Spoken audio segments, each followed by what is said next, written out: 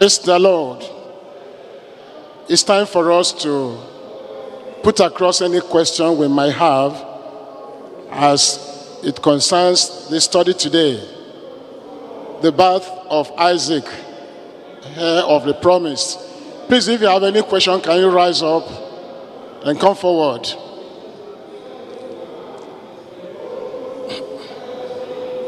Yes, that brother that just came out, yes.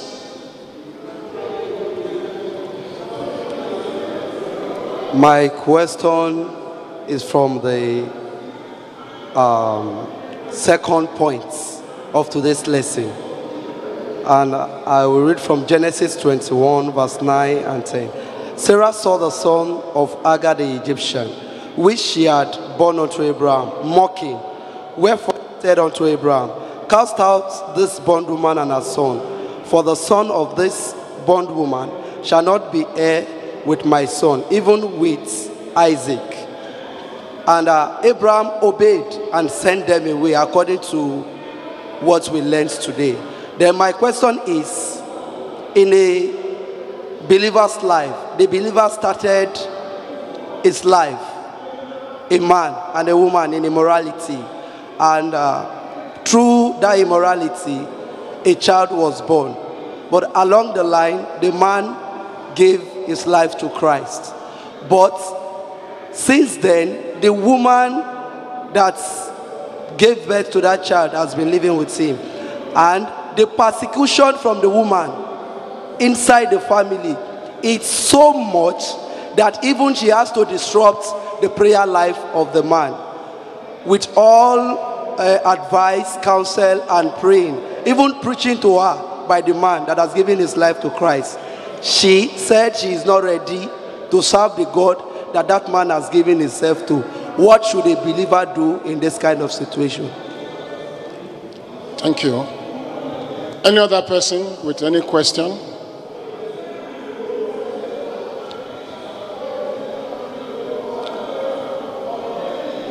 Anybody? Yes, please. Yes, come forward and put your question. Good morning, sir. We have learned today about the birth of Isaac. So what I want to ask is, in a family where a polygamous house family, and the man married 2 wives and is late, just like as we read in the book, in the life of David. And now the children, the man has some properties. And the first wife's children said that they are the one that have everything, that the second wife does not have any rights with the children to the property. He married the second wife legitimately. I know that as a Bible student, second wife, I'm not to judge or to say the second wife should go. But so what I want to ask is that, is it the right for the second wife not to inherit with the children, not to have any part in the property of the man? That's my question, sir. Sorry, before you go, you said he married the second wife legitimately. Yes, sir. He married her, and she has children for her, for the man, and now the man is late. And the property that the man had, the first wife and the children wanted to sit on it and said that both the children of the second wife will not share, will not have any part in the property. This man, is he a believer? He's not a believer. Okay, thank you.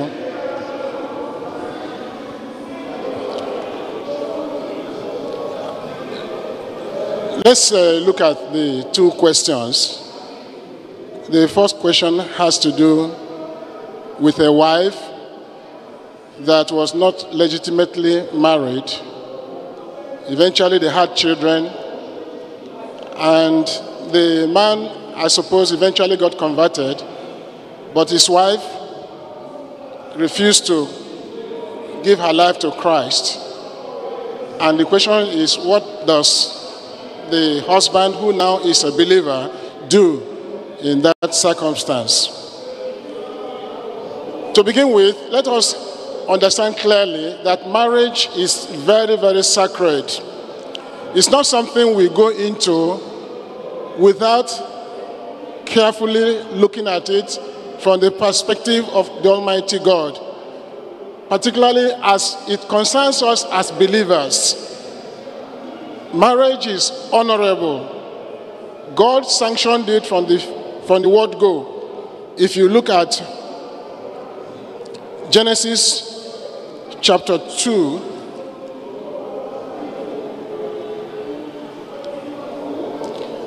from verse 24, therefore shall a man leave his father and his mother, and shall cleave unto his wife, and they shall be one flesh.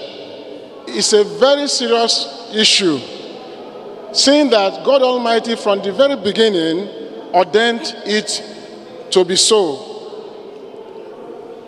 Now, in the present day world, a lot of things are called marriage, which are not really. There are steps to take to be properly married and then have children. One of them is that there has to be the attainment of the age of marriage. Beyond that, you have to have the consent, of course, of the two parties that are going to marry. Beyond that, you have to have the consent of parents that are concerned in the union. And then, finally, you have to seek the blessing of God so that God will be in the foundation. From the question our sister asked, that union, in as much as, according to her question, was based on immorality, just like it happens so frequently, it's very prevalent now, that people just see somebody and begin to live with that person, and they do not fulfill all the four conditions I have earlier enumerated. Somebody could be a customer to a trader and comes constantly to buy from him or her, and from there they feel that they love themselves and they get married without anybody like the parents knowing about it. Many people are living like that today, even as we speak. If somebody is cohabiting with a woman or a man and there was no consent from the parents of the woman that they agreed voluntarily to hand over their daughter to you as a wife, that is not marriage in the real sense of it. So that particular instance our sister was talking about cannot be properly called marriage in the context of Christianity. So they have children or a child now, and it's like because they have a child, the question our sister was asked, or the brother who asked the question was trying to imply that the having of a child confers legitimacy on that union. In as far as there was no consent, there was no dowry paid, the fact that you have a child with another woman does not therefore make that union legitimate in the sight of God.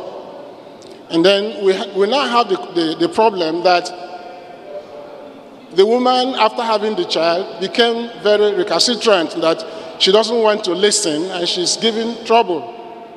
So what does the brother now, who has now converted, what does he do? He has to start right. Go back, make the ways right. He has to find how to get back to the parents of this woman and see, by the grace of God, with proper counseling from spiritual leaders, how to handle the situation to make it right from the family where the sister comes from.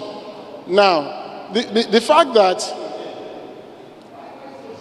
the sister is not submissive, is giving a lot of trouble in the home, does not in any way mean that the brother is free to throw her out like that.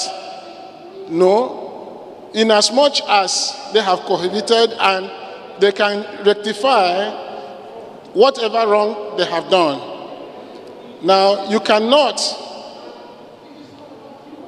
do wrong while trying to correct what is wrong. You cannot say because the woman is giving trouble, therefore you throw her out, marry a second wife, and all that. That will not be in tandem with the mind of God. Whatever you see there, you remain steadfast in the Lord and pray. Just like we have learned today that God can do a lot of things if we really pray and depend on God by faith. The second question was about inheritance, and again, it's also like relating to what people call marriage, but it's not really marriage. This is a case of polygamy. From the beginning, the mind of God is and has always been that a man should marry just one wife. If it was not so, if it was the mind of God for us to marry more than one, God would have made it so from the beginning. And so that's why he's finding the same place I've read before, first Genesis chapter 1, verse 24. Therefore shall a man leave the father and his mother, and shall cleave unto his wife, and they shall be one flesh. A man leave his father, cleave unto his wife. You see that the man is singular, and the wife as well is singular. This question came up in the New Testament, and from there we have the privilege of the perfect explanation as given by the Lord to this matter of polygamy. Polygamy has never been the institution of God. It started quite early, like we know, even in the Old Testament time. The first polygamist that we have in the Bible was a man called Lamech. I want you to turn with me to Genesis chapter 5.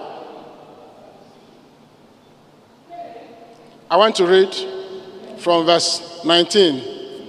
And Lamech took unto him 2 wives. The name of the one was Ada, the name of the other Zillah. So this is the commencement. This man was not a godly man. He was not of the godly line. And that's why he began to do as he pleased, without reference to the mind of God, which a believer cannot do today. Everything we do must be God-directed. And so it pleased him to marry 2, and he did so. But for you to know the kind of person that man is, that started this deviation from the mind of God, you look at verse 23. And Lamech said unto his wives, Ada and Zillah,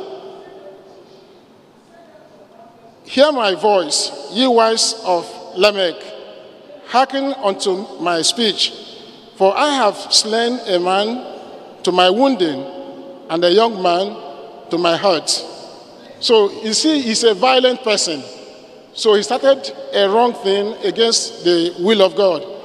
And you know, when bad people start bad example, if care is not taken, even good people are drawn into that wrong action.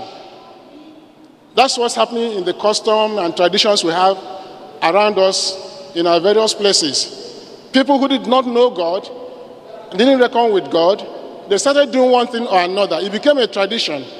And now they want everybody, even if you're a Christian, you must follow that line.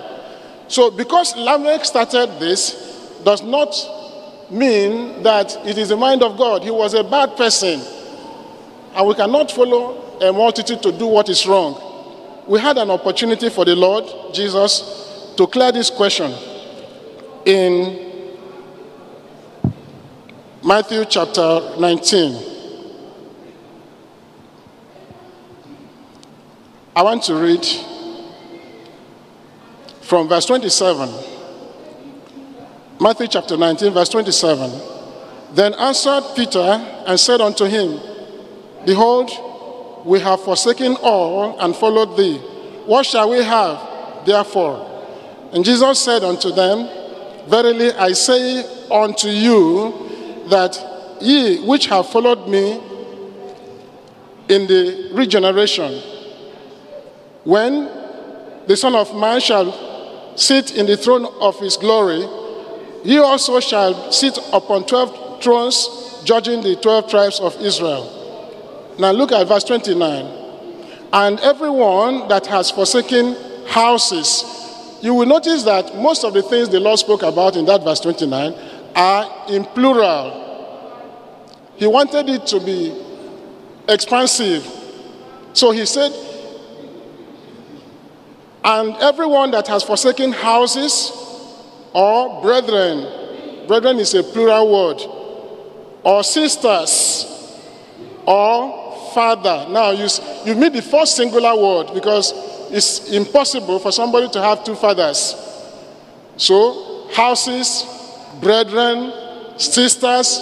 But when he came to father, because father must be one person, he said father or mother. Mother, nobody has two mothers. The same way, then he said, or what? What did he say? And or what? Wife. So there are things that cannot be made plural. And anyone that is making those things plural is not only disobeying God, but is disobeying nature. The mind of God, who created us, is that we should have one father, one mother, one wife. So if anybody, and people have their reasons in quote, there's no reason for disobedience. There's no counsel against the Lord. All we need to do is to come away from our wrong way and align ourselves with the Word of God. So if somebody in the times past, when he was in the darkness of not knowing God, has married multitude of wives, he has to take steps to rectify the situation. You seek counsel from our leaders, and they will guide you on what to do so that you come back to the path of rectitude. Now, concerning inheritance and all those things, you see, when you have a family like that, like every other thing that God commands, when we get out of it, when we disobey God, we should be prepared for trouble. Anytime we deviate from the mind of God, even if that trouble does not come immediately, wait for it, it will surely come. The same thing when we do what is right. The truth is that sin will always bring reproach. Sin will always bring shame. It may not be immediate, but ultimately, the same thing with righteousness. So when people deviate and they now marry 3, 4, however many wives, there's always problem. Even in the Old Testament, people who married 2 wives, 3 wives, they didn't enjoy the blessings and the peace of God as those who obeyed God by having monogamous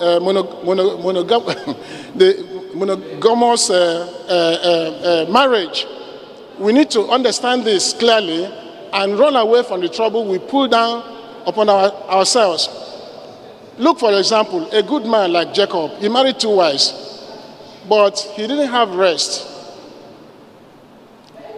There was envy, even though the wives were sisters, but that natural affection could not stop the evil of disobedience. And they were always fighting. There was envy, and there was a lot of problem.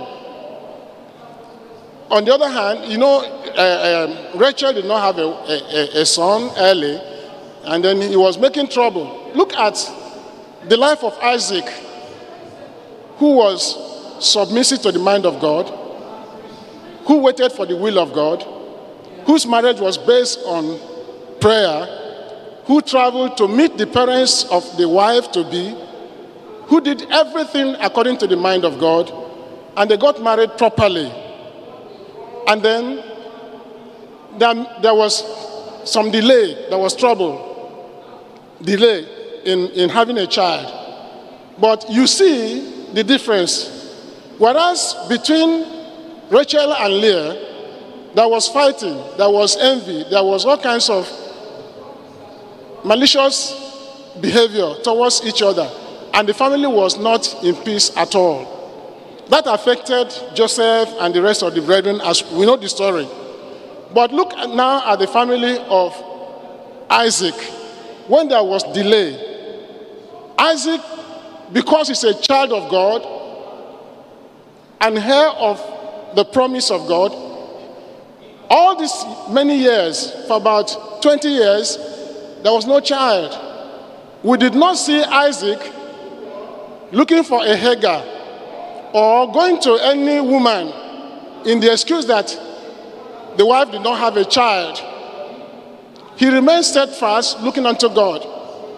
What Isaac did, which is our example whenever there's difficulty or challenge, is to look unto God and prayed. So he entreated God for his wife. And what happened? God answers, as God always does. And so we see the difference, that the line of people who want easy path, who do not reckon with God's mind, their own law is their own convenience, and there's no eye to pleasing God. In that process, they get into trouble. They will never benefit. Nobody can benefit by doing wrong. It's just the deception of sin that make people believe that they can deviate. It's convenient. Nobody will bother. Nothing will happen.